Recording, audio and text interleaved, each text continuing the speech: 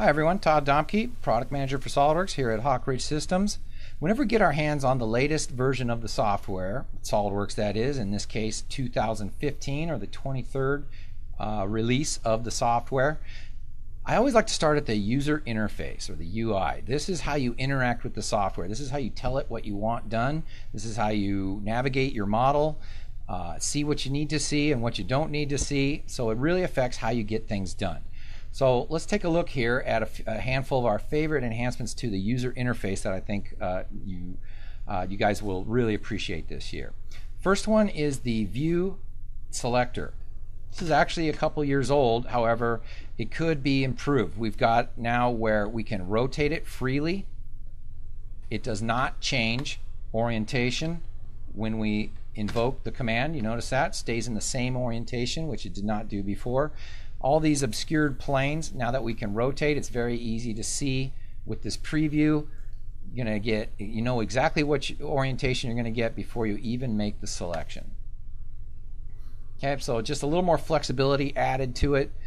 They took the user input directly from you guys and took something good and made it more usable. All right, let's look at hidden components.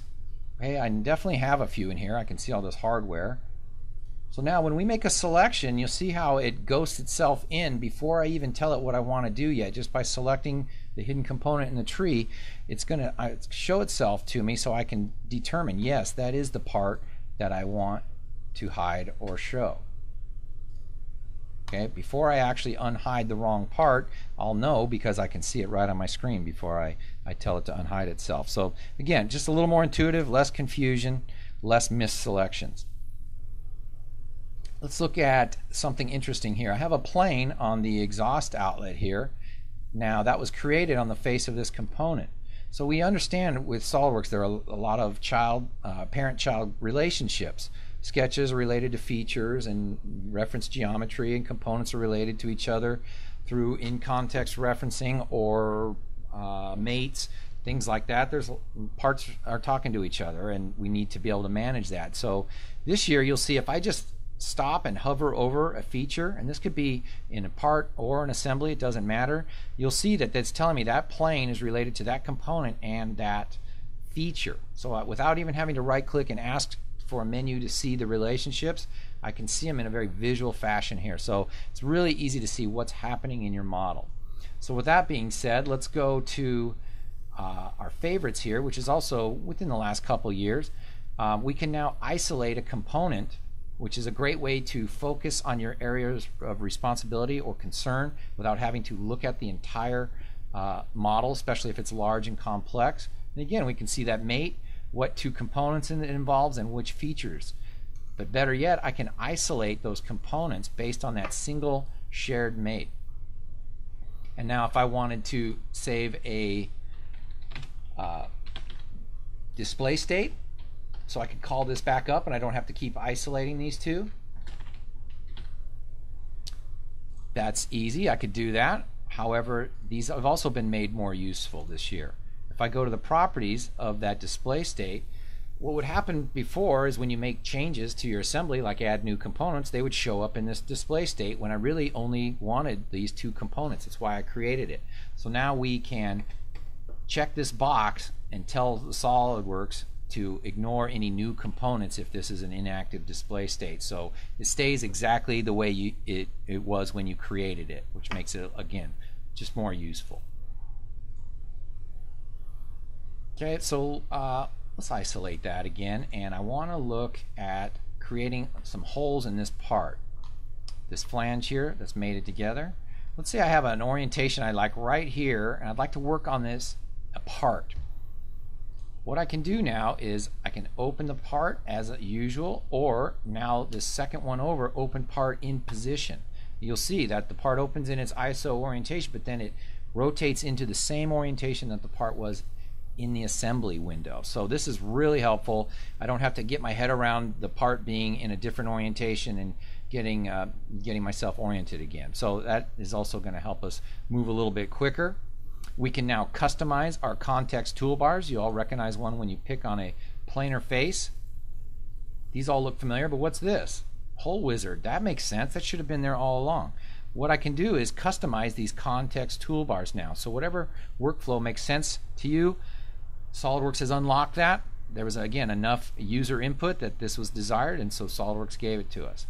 And so now I can just quickly call up the Hole Wizard feature, which is, again, very common to do on a flat planar face.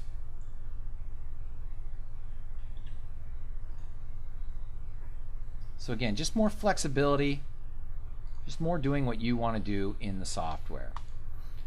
Something else here, there's a new toolbar.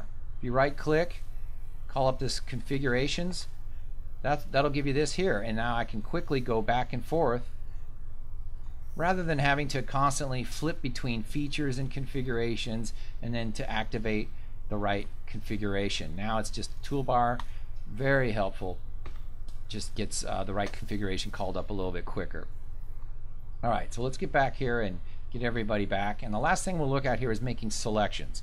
That's something we do quite a bit in the software. It's lots of clicking, and so the last thing we want to do or not do is to lose that work that we've done. So if I pick this group of faces here, okay, I'm going to do something maybe for rendering or for simulation, okay, and maybe there's one more face I'm trying to get, oops, clicked off, now I just lost all that. What we can do this year, if you right click in space, we've got this context toolbar for view commands, and this one here, it's like magic, previous selection.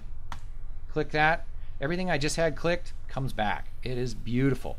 So now I won't have to worry about, you know, trying to spin my part around and get everything, because the risk of losing a lot of work isn't there anymore. And now I can also realize, like I said, during certain workflows I might be selecting this group of faces quite a bit. So what I can do is save that selection, or that set of faces. Okay, now in my tree here, I've got that group of selections. So we can see all the faces.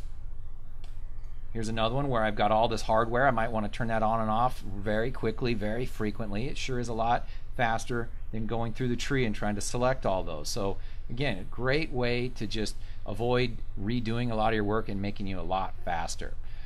So again, these are some of our favorite things in the interface for this year, 2015.